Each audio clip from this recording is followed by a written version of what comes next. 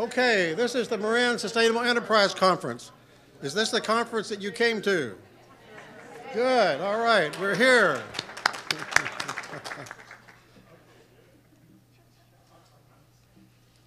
This is supposed to work. Here we go, there we go. So this is one of my favorite quotes from Gregory Bateson. He says, the major problems of the world are the result of the difference between the way nature works and the way people think. Have you ever noticed that? Right? So this is a conference that's designed to help us get our mind back in a relationship with nature. So is that the right conference to be at today? Great. Well, I want to talk about some of the really great things that's been happening in Marin. For the 7th year in a row, we're the healthiest county in California. Hey, right? Who loves living in Marin? Right? Who loves Marin? All right, I got the right audience here then. And one of the reasons it's the healthiest county in California is because of all the open space that we have. And it's groups like MALT and Marin Conservation League who have been working for years to keep land free for us and keep us healthy here. But there are some consequences to that. Because we are so healthy, we're living longer. And we preserve nature, nature preserves us. We have the oldest demographic in the state, and the largest growing demographic is 85 and above. So we have a lot to look forward to. We have 44 farmers markets a month in the growing season. Thank you for AIM and for farmers. Do you have any farmers and anybody from AIM here today? Anybody that eats here today? Okay.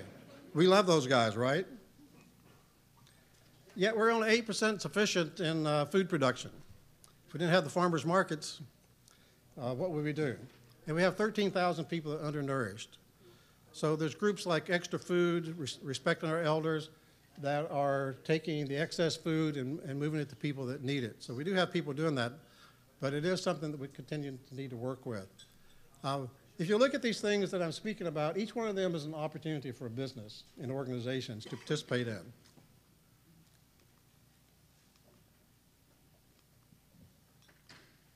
Well, here we go here. You want to advance the next slide, please?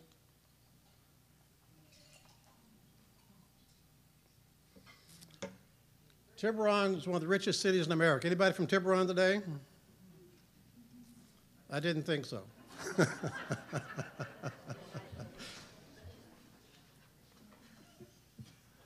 Yet there are 1,300 people in Marin that are homeless. Thank goodness we have Ritter House and places like that that are working with that. And 1/3 of our seniors lived on fixed incomes below the Elder Self-Sufficiency Index, $27,000. So even though we're the richest, we're living longer, and it creates challenges for us. Novato and San Rafael voted as the best place to live in America. Who's from Novato and San Rafael? Great. Don't you love living there? I lived there for 15 years in Novato and loved it. Had to move down to Mill Valley. Okay.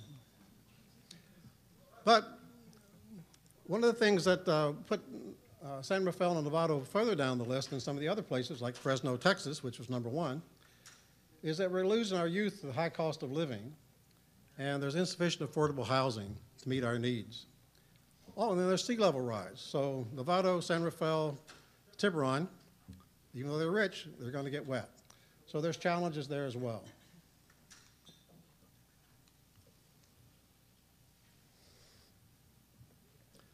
So we have the ability to be 100% powered by renewable energy. Only 75% of all electric customers are part of MCE. Who's on MCE here? Okay. Only 4% are deep green. Who's deep green? All right, look at you. We've got some recruiting to do. All of us at Deep Green are here today. So we have work to do. So what are we building? The question, and this conference is about what are we building? And what is a story that we could tell that would make a difference? And why is it important to tell a story? There's a lot of stories going around, as you know. But one story that inspired me was a story about the Dome Cathedral in Cologne, Germany. You know, it took 800 years to finish that. It started in the 12th century. They finished in the 18th century. 800 years. They worked for 250 years on it. They had a war or something. They ran out of money, and they quit. Most of these cathedrals in Europe took 250 to 300 years to build.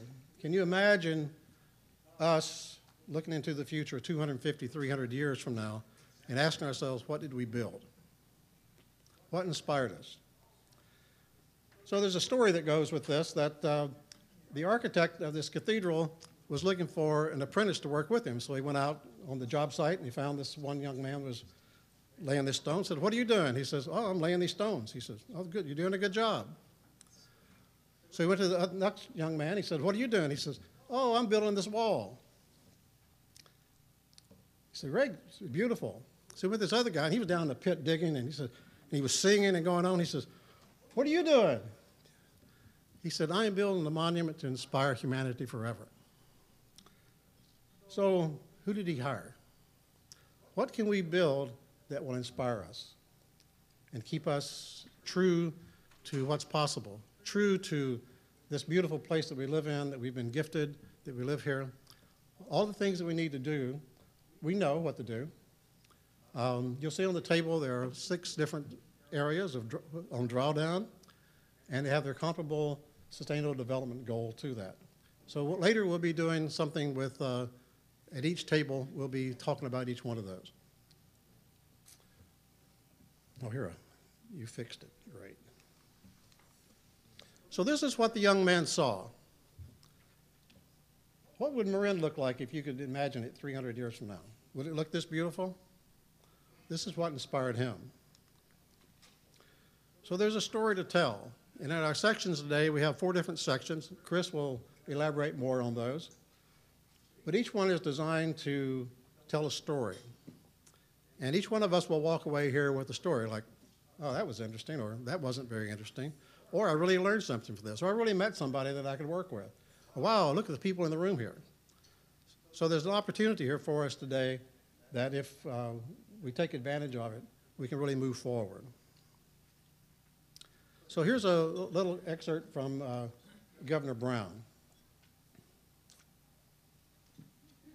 But I would say it's time for all hands on deck to recognize the perilous position that citizens of the world are now in, and to take the scientifically based solutions that are available and can be implemented if there is the political will.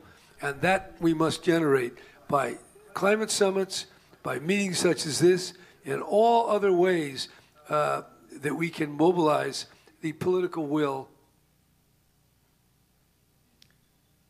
Did you finish the rest of it? Or did it end then? Anyway, what he says is, to start getting on the side of nature instead of trying to fight with it, because it will ultimately win. Right? So let's get on the side of nature, and let's be on the winning side for a change. So it's taken a lot of people to put this conference together, but one that I want to bring up right now is my co-chair, Chris Yolanis. This will be his 4th event that he's produced this year. I'm smarter than him. I only produced one last year and this year. He produced 2 more, one on finance and your business and one on the Clean Tech Summit. Chris is dedicated and committed to the health and well-being of our community. He co-founded VenturePad with Alejandro Marino, and continues to open the space up for all of us to participate and work in. I'm really proud to bring Chris up. Chris Yolanis, thank you. Let's give him a big hand.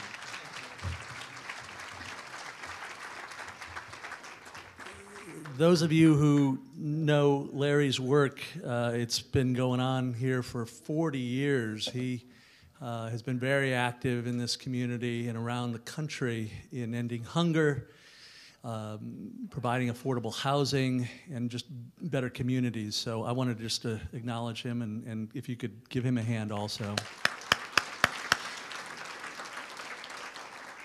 Morning, everybody.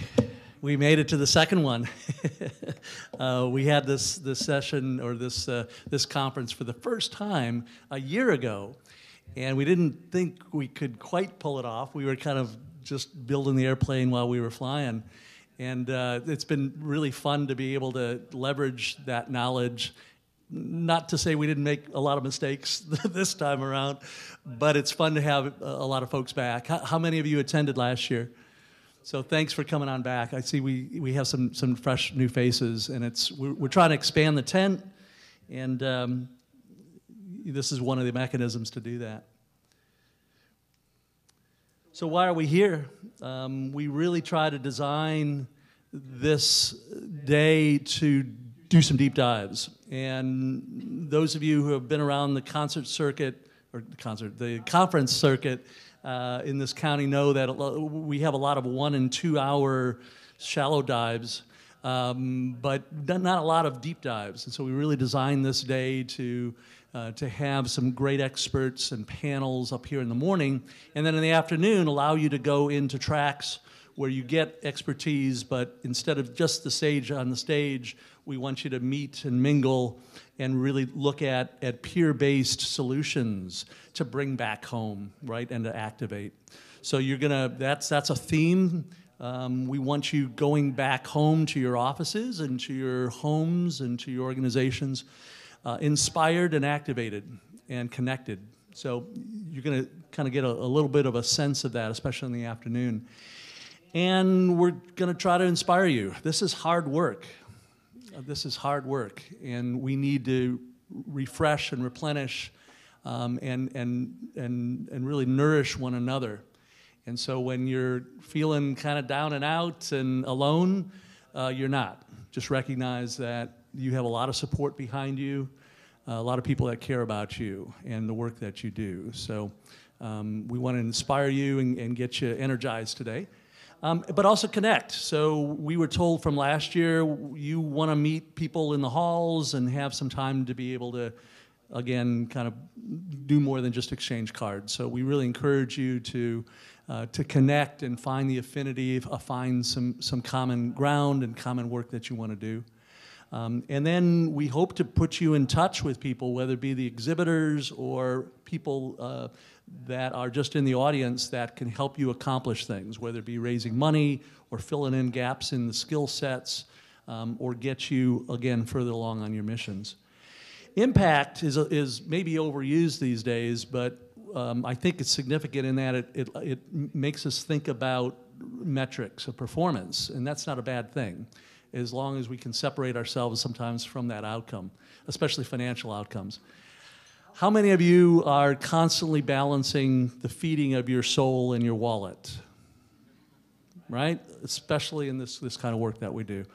So I certainly recognize, as the founder of a sixth startup, that if we're constantly focused only on financial performance, we're going to be pretty unhappy a lot of times.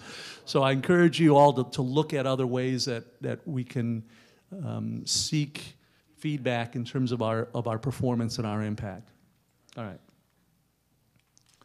I wanted to thank Larry and Aliano. Can you stand, please? Can you give this gentleman a hand? Leon Kuymunjian. Leon, where are you? He's back there. Tip a hat. Again, core team member Robert Gould. Leslie, can you stand? Where are you? Leslie Alden, Robert, core team, and then advisory board. Can you please stand? We've got folks from the advisory board that has helped us all along create some fantastic content and guide us along. We got 50 speakers today, guys. We had 70 last year. We vowed to lower them and make it a little more succinct. We've tried to do that. We've got, we're a little bit less than 70 from last year, but I think they're great speakers, and I think you'll enjoy them. Can our volunteers stand up, please, and recognize you all? Thanks again to all the volunteers that are helping out. Our sponsors have been fantastic. Just about 9/10 of them from last year are back. VenturePad is organizing it overall, but MCE is our lead sponsor. County of Marin, thank you. Beneficial State Bank, Sonoma State, School of Business, City of Novato, MMWD, and TAM are new sponsors this year, and Bob Herbst of the San Rafael Airport. Give a hand to the sponsor, please. Please support them and all that they do. I just wanted to do a really quick plug on this startup called VenturePad.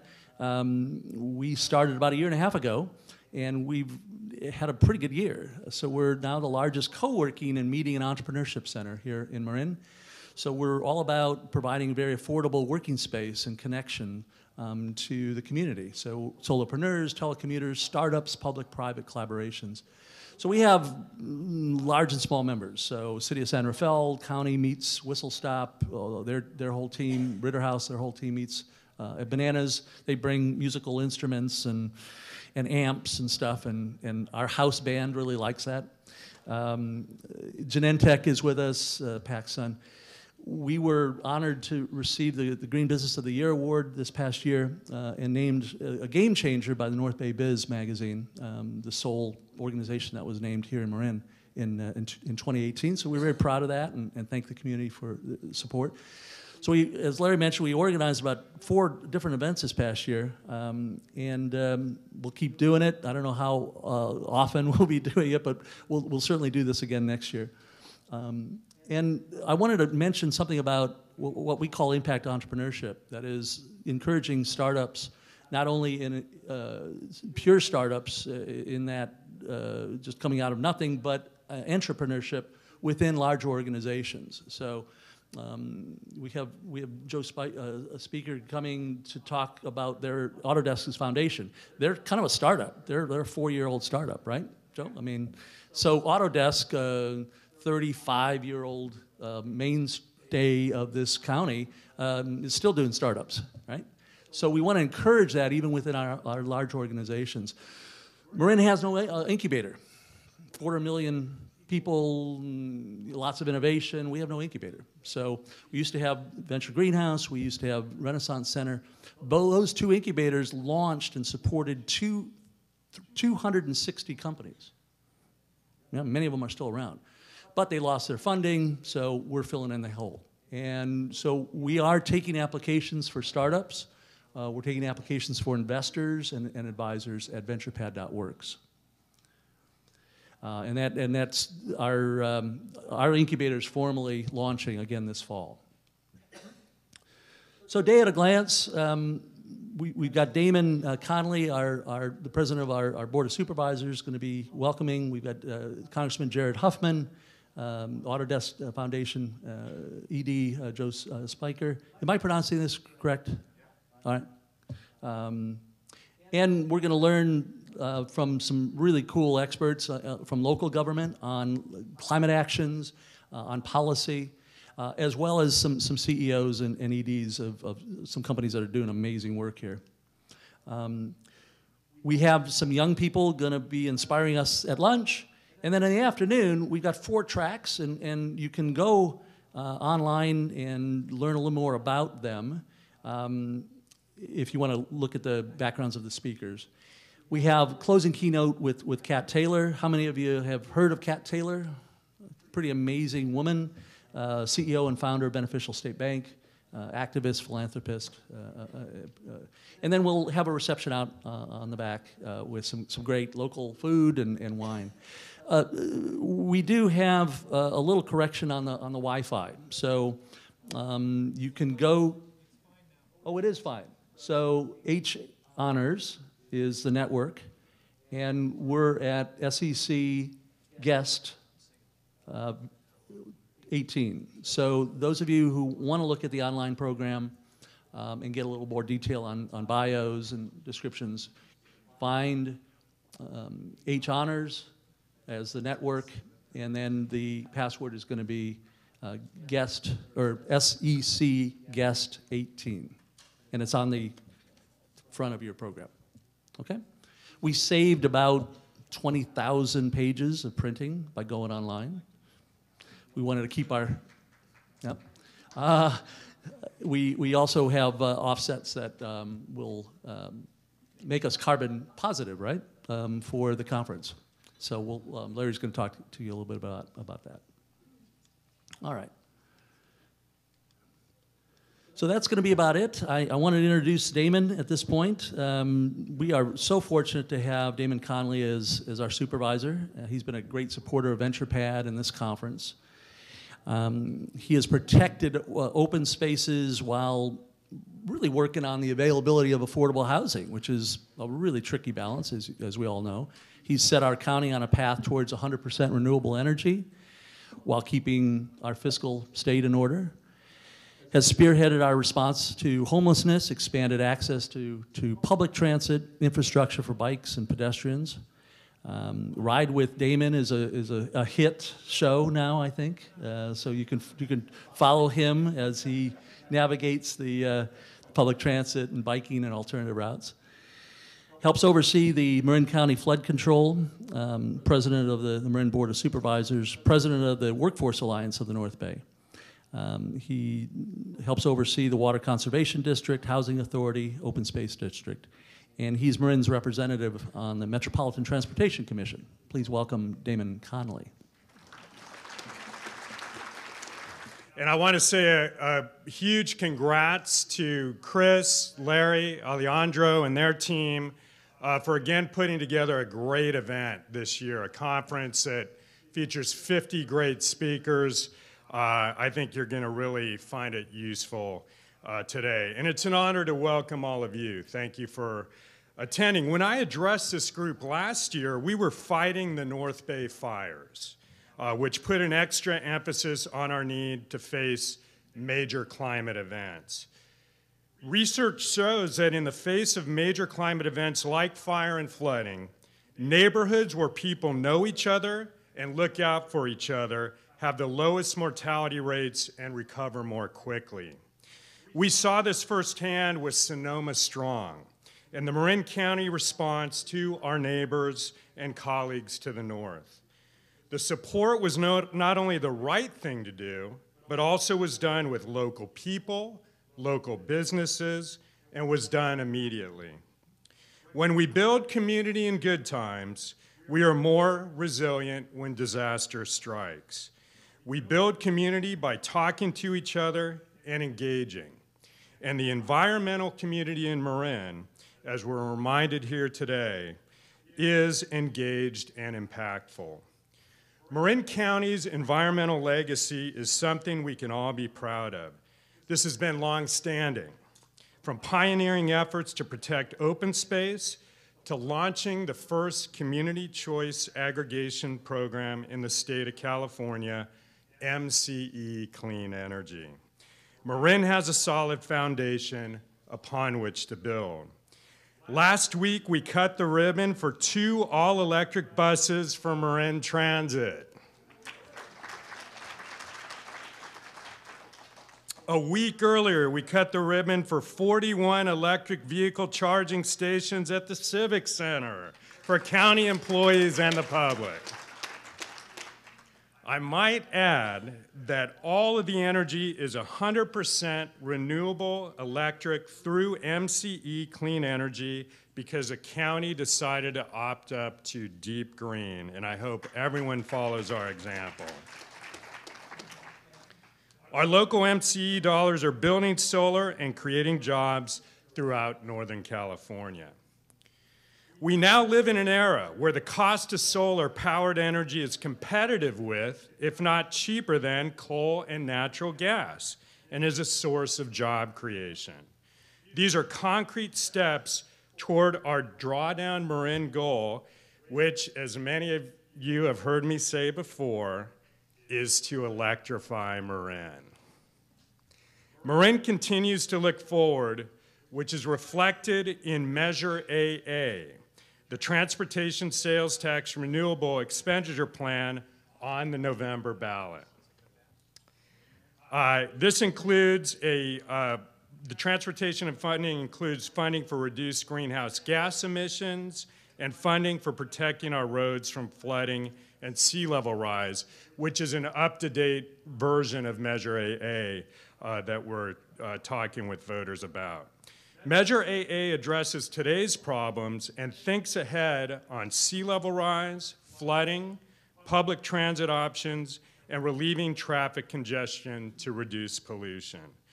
Regardless of your position on Measure AA, I encourage you to vote on November 6th. So speaking of campaigns, the Drawdown Marin campaign is a year old now and put Marin County at the forefront of California's efforts to reverse global warming. I want to acknowledge my colleague, Supervisor Kate Sears, who has been a steadfast partner and leader on this effort. Thank you, Kate. Our purpose in launching this campaign is to engage businesses, residents, and government on how we can and must make a difference working together. The stakeholder collaboratives are forming incredibly intelligent, involved community members, technical experts, financial institutions, nonprofits, businesses, faith-based groups, and policymakers. We have a wealth of knowledge and expertise in our residents. I am so impressed by our community businesses, nonprofits, and other partners, many of whom are here today. I'm so proud of this community in taking on the tough choices and coming up with new tools to not just mitigate climate change, but to reverse the impacts of global warming, which is exactly what we know we need to do. West Marin put carbon sequestration on the map. Now the world is watching California and Marin. We must continue to ensure that everyone benefits from our adaptation and mitigation strategies. When I say everyone, I mean equitable solutions. Climate change multiplies inequities, disproportionately affecting those facing hunger and poverty.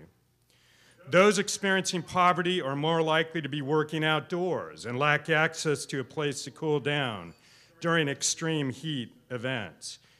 Air pollution disproportionately impacts our low-income neighborhoods. Sea level rise will severely impact our vulnerable neighborhoods, including the Canal and Manzanita areas in Marin. Our solutions must take in more than the bottom line. Though I believe that the strategies we are developing to reverse climate change will improve the bottom line. That is one of the very reasons we are here today at the Sustainable Enterprise Conference. So I had occasion to attend the Bioneers Conference here in Marin last weekend, and perhaps the best segment, I don't know if any of, several people were here. You may remember what I'm talking about then. Perhaps the best segment I heard was from a collective of indigenous tribes from the northern Amazon area in Ecuador called the CIBO Alliance. Part of their talk underscored the threats that fossil fuel extraction poses on their culture, health, land, and surrounding habitat, and how choices we make directly impact that reality. They also reinforced our connectedness, and that it is possible to pursue a different path, starting locally. I was impressed that the tribes have installed 121 solar installations in 16 villages to ensure economic and energy independence. There's much to be learned by considering the perspectives that indigenous people are sharing and adopting their framework and knowledge. Wealth to indigenous peoples is about pure air, pure water, and a healthy environment. I thought it would be worth pausing this morning before we get to the technology and other great ideas today and contemplate the lived experiences of the tribes of the CIBO Alliance and other indigenous people and the perspectives and urgency they bring to these challenges. What we're talking about doing in Marin has a broader impact. And we know Marin has never shied away from that kind of challenge or leadership. I want to thank each of you for addressing our largest environmental challenges. Government cannot do this alone. Individuals cannot stop climate change alone. Business cannot single-handedly reduce climate change. We are all in this together, so let's continue electrifying Marin.